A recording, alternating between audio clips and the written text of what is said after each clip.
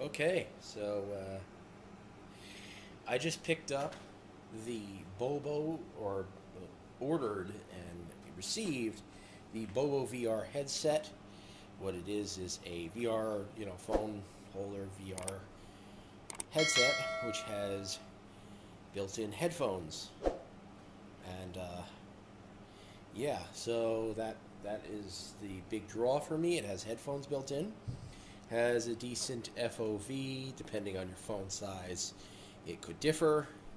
My phone is, I think, 5 inches, so it doesn't get the full advertised FOV, but once I upgrade, I think I will get a bigger size phone. This is the box that it came in. He's so happy. Ooh, yes, I'm playing VR. Ooh. He's probably looking at porn or something. I don't know. Whatever. Anyways, so this is the headset. Anything that comes in the box, just like a cloth to clean it with. Well, not a hell of a lot. Just like, I think it was a cloth to clean it with, and a headset, mostly. Maybe missing something. I don't think so. Anyways.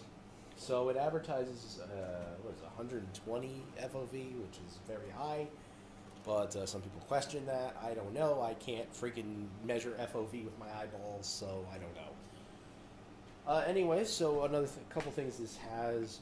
It has the, the slider, so you can adjust your lenses, and it has the, you can adjust distance, but you have to adjust the lenses both at the same time. You can't do like individual lens adjustments, so some people seem to not like that. It's okay. I don't really have it. Makes it a little harder for me, but it works fine. The headphones, I would actually say they sound about the same as a mediocre $20 pair of headphones.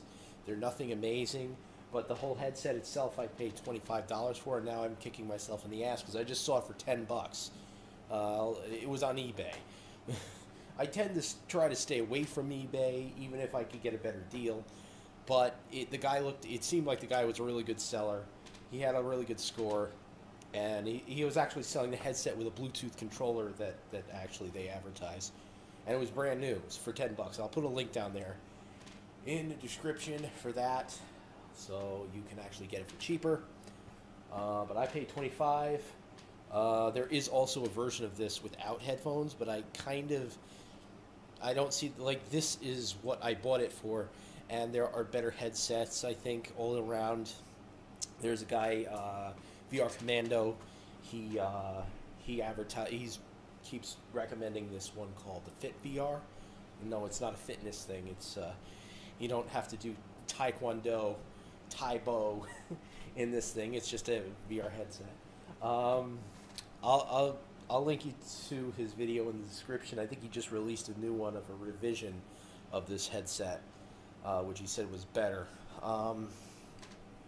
But if you, like me, really like to have the built-in headphones, this headset, I really like it. I hate having to look for my headphones and having to look for a wire, because my headphones have a cable. They're Bluetooth and wired, so they have a cable you can plug into it or not. And if I go with Bluetooth, there's issues with Unity apps on my phone, and it causes garbled, slow audio. So I just use wired headphones, whatever. But then the wire gets in the way. I have to go find it. I'm lazy. And this is just like, I plop it on my head and it's ready. The one I had before this was the Homeito headset, and I also have some other shitty, when I made a video of it, Smart Theater, I think it's called. It's a very crappy $19 headset that I got from Toys R Us. It has terrible lenses, whatever. It's not about, this video is about this one. But compared to the Homeito, I really like this one a lot better. miles better. And you can get it, like I said, you can get it for like $10. The Homito I paid way too much for compared to what's available today for a lot less money. So the one you a lot of times will see on YouTube has this foam padding, this like actually it's like the one on the Homito headset that I have, but this one they revised it and it's leather. It's like a breathable leather. It works really well. The old one I think was giving people problems, like literally like not a lot of people, but some people were getting allergic reactions to it, I think. So I think they revised it because of that. So that's what I think. I don't know. I saw it on Reddit. Somebody posted a link to it on Reddit. But that's that. What was I going to say? Okay, so there's a touch button here. So you can tap the screen with this. And for any supported applications, it will touch the screen and do whatever the developer made it do. Then there's also a button for volume, changing the volume, and you can press it to answer a call. On Android, I did not have any luck getting this to work. I plugged it into my phone. I even tried to plug it into my tablet. I just plugged, there's a, if I can get this to open, they have this. Say, you plug this into your phone, and it gives you the audio through these headphones. And you're supposed to be able to control the volume. On Android, when I plug this in, I can't use this. It doesn't work. It does nothing. However, I have an iPad 2, and I got it for free. But I had that laying around, and I plugged this in there, and it worked perfectly fine. So it seems to only work on iOS, which I did not see that from anybody else mentioning that. So I don't know. So if anybody has this and they're using it with Android, how the heck are you doing that? Because it's not working for me. I've tried multiple Android devices, and it only works on iOS. So other than that, you can pull this foam out, by the way. This foam comes out. I'm afraid to do it because I'm worried I'm going to rip it or break it, and I'd rather just wipe it down if I need to clean it.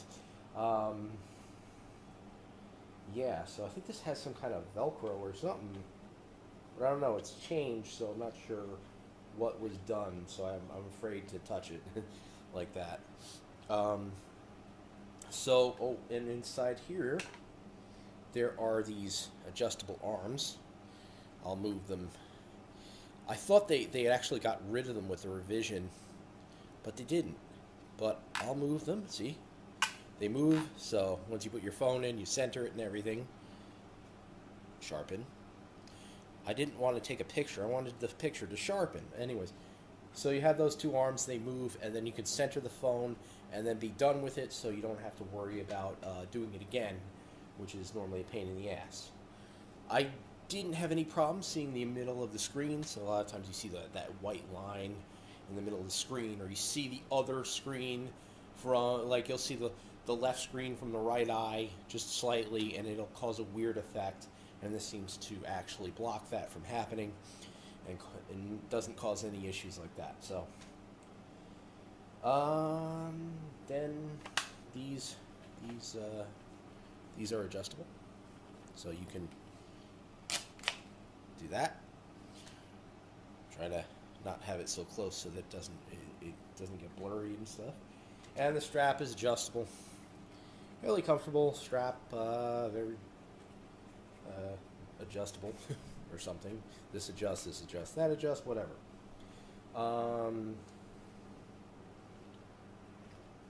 So yeah, the lenses are really good quality. I didn't notice any blurring around the edges. I did see the edge of my screen. Like I said, I have a 5-inch phone. I'm sure it would be a lot better if I had a bigger phone, if I had a phablet or something, but I do not have that. Another extra thing that I got for $4 from Tiny Deal, just in case, is this. This is a little controller. It's actually like a little gamepad. You could even use it if you wanted for emulators.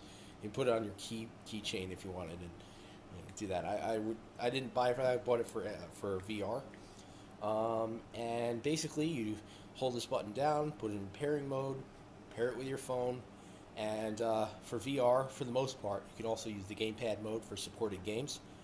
But for some games that use the touch screen, use the touching mechanism or whatever, you can put this into key mode.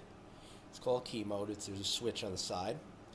Then you hold start or power. It's both. It says start power and X at the same time, and it will go into the mouse mode.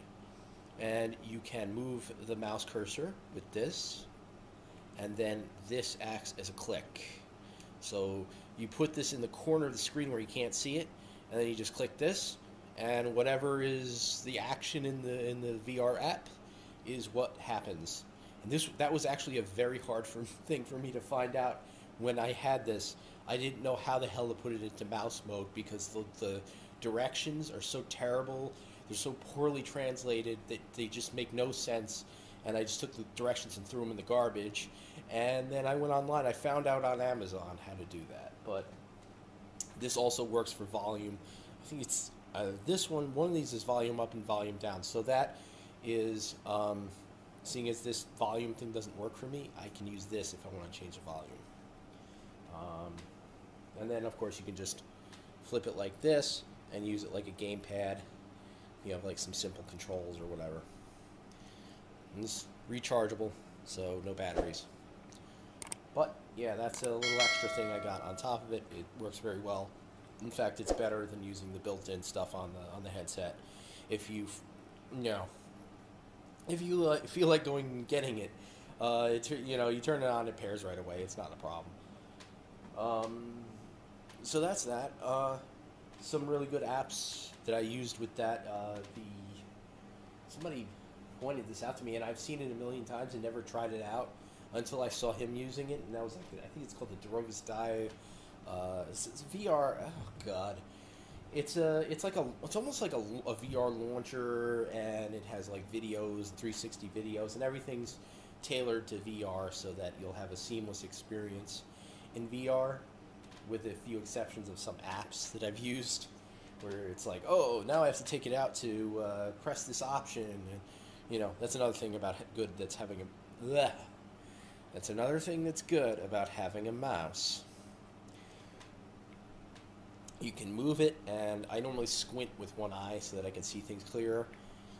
And then I just select the option with the mouse, so I don't have to take the phone out of my headset. Works very well. I'm trying to slow down when I speak. I'm talking really fast. Anyways. So. Yeah. So there's this QR code in the back, too. It says gamepad. I don't know. Anyways. There's that. There's other options. The one that looks like a nunchuck. Like the Wiimote nunchuck. And that one's fairly cheap too. But yeah, that's this. I like the optics. I had a good time using that, and I really liked it. It's a big and heavy headset. And one thing I do want to say that's negative about it, after a little while, this did weigh down on my nose. And maybe I could adjust the strap to lighten up on that, but this did kind of bother my nose a little bit. It wasn't terrible. Also, well, I'm not going to say anything negative, actually. This foam padding is really good, actually. It was fairly comfortable. The whole Mito that I have, I put that thing on my head and it stabs me in the nose. There's this piece of plastic under the foam because it's detachable. It has this plastic that stabs you in the nose, and no matter how much modifying you do, it's always going to stab you in the nose. So, that's that. And I would definitely say, especially if you can get this for $10, that's miles better than the Homito that I have. The lenses are bigger, so, yeah. And, yeah, so I never used it for any, for Bridge, the app that allows you to play Oculus games, but I did get something to make sure With this, you know, for Bridge, you normally have to plug your what is it? Your headset into your computer. Of course, this isn't going to give you the length that you need. So basically, I got just went to the dollar store, got an extension cable, and it was fairly long and it works fine. I at least tried it with my Homedo and that worked just fine. But I can actually just plug this into the extension cable and plug that into my computer to get that. Or there's other things. I forget what the hell is wire, something wire. There's something on the phone. It's live wire or something like that, and it basically streams the audio of your computer wirelessly to your headset or to your headphones or your phone. Blah blah blah. And this way you wouldn't have to have a wire. However, there's too much delay for me, so I can't use that app for that. So yeah, that's that. I think that's really it. I'll probably get back to using this thing, enjoying it. It's fun. So thank you for watching.